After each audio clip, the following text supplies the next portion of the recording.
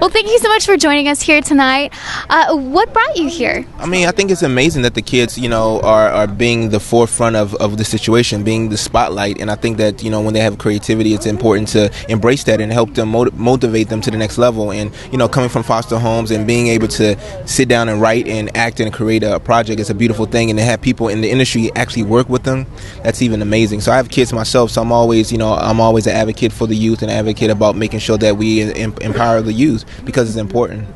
Now, I'm going to take you back to when you were a kid. What was the moment when you realized, hey, I want to do this for a career? Like, this is what I want to do for the rest of my life. Well, as a kid, I never thought I would be an actor. I always acted a fool. I was always getting in trouble. But I knew that I was going to be something because I love to perform. I love to, get on the stage, and me and my buddy would dance. I'd be MC Hammer, he'd be Vanilla Ice, and we just tear up the stage and had so much fun. And I just knew that I was going to be some kind of entertainer. Didn't know what until later on in my when I got older. I became an entertainment manager and then went on to become in front of the camera, and here I am. Well, and here you are, BET, yes. The New Edition story. You want to talk to us about that? Yes, it was an amazing experience. Got the chance to play Curtis Blow, legendary rapper who, if there wasn't no Curtis Blow, it would be no Jay-Z, no Lil Wayne, none of those guys. And he just opened up the door to so many people in hip-hop. And New Edition is my favorite group. So it was like a dream come true to be a part of their movie, their story.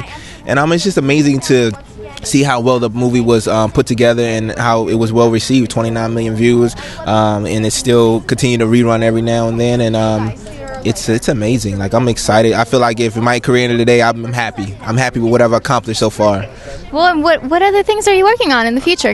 We're actually I'm producing the Curtis Blow project right now, so we're working on, and that's in development. I'm gonna reprise my role as Curtis Blow, and we got some Genuine attached to the project, and we got some other projects that I'm producing that Genuine's a part of. That's my big brother, and I'm road to the Emmys right now. I'm ready to go to the Emmys to support a couple of my friends that's nominated, and even though I didn't get nominated this year, I'm going to the Emmys. Well, and you're going to be nominated. Yes, ma'am. Yeah. I mean, hey, dream big. Yes, I gotta dream big. I was just excited to even be in the category. I was, being considered to be nominated. It was a tough category, but I was just honored to see my name up there with the amazing other talented stars that I was, had the chance to share that space with. And now, speaking of dreaming big, what would be the best advice you could give a kid hoping to, accomplish the unthinkable? I always say that, there's no such thing as a unreachable dream, that you have to, like you say, dream big. You have to dream big, because sometimes in life, when you think small, it doesn't allow us to reach the ceiling that we can. When we set our bar so low, it's like, okay, I'm gonna be a C- student, and then what do? You become a C- student. But if you say I'm gonna be an A+, I'm gonna be 4.0, 5.0, like, you reach for the stars, and you allow whatever ceiling you reach, you allow yourself to not stop until you reach the destination that you want to go. And I just believe in, anything is possible if you continue to believe and trust in yourself and just continue to put in the work. That's beautiful. Thank you so much. Thank you. And have a great evening. Pleasure. Have a good one. Take care.